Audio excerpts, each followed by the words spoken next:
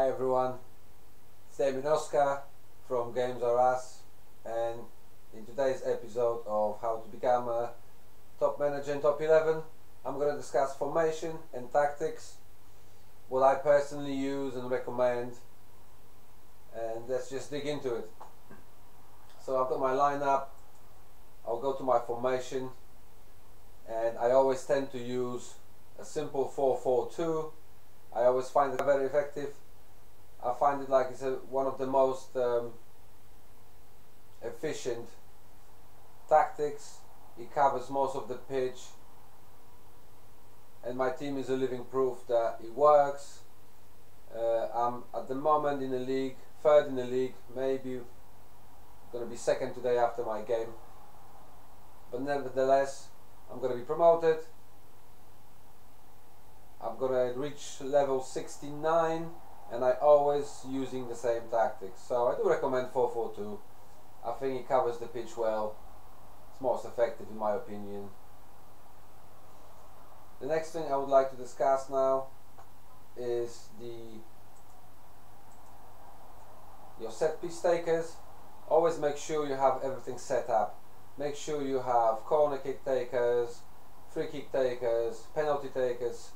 I always want to make sure that I have players with certain skills, like Chagas over here from Portugal that is doing my free kicks, has a free kick specialist ability.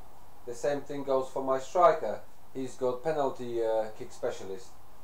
And again, corner takers, fortunately at the moment I think I only have one, and he's not on the pitch at the moment, a corner taker specialist. And don't forget to have and select your captain. I tend to select goalkeepers usually, but it's your choice who you're going to select. And when it comes to tactics, my tactics is quite simple. Team mentality is normal. Focus passing is mixed. I like to mix it up. I don't want to just be one thing. Passing style is mixed. And when it comes to counter attacks, I do use it sometimes.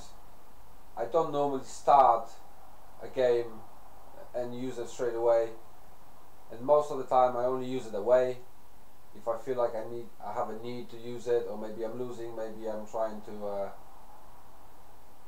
speed up a little bit the process, and I'm usually using the attack bonus at the same time, so they can, or maybe a condition bonus, so those counter attacks are more effective. My pressing style is high. I like to play with the pressing.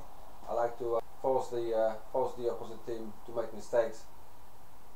Tackling style is normal, and that's because I don't want it too high, because you're going to end up with a lot of cards and red cards and penalties against you, and that's not what you want.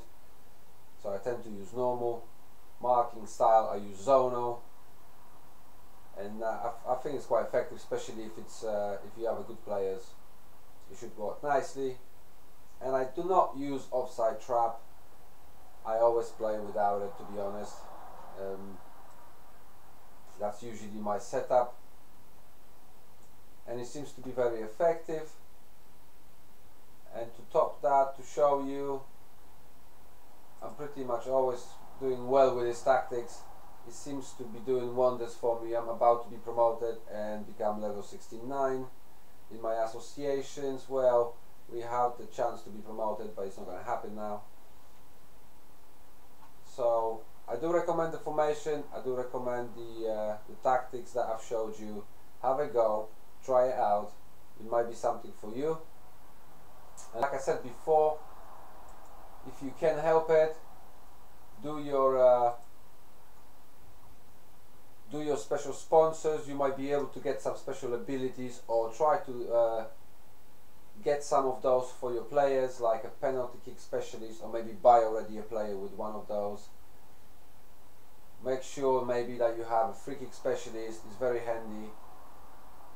Like, as you can see, I always have a few with different skills and special abilities. It really helps. And if you have a free kick specialist and he's a good player, he's going to score a lot of goals for you. thank you for watching. I hope this was helpful for you, and I hope I'll see you again in my next videos, and good luck. Take care.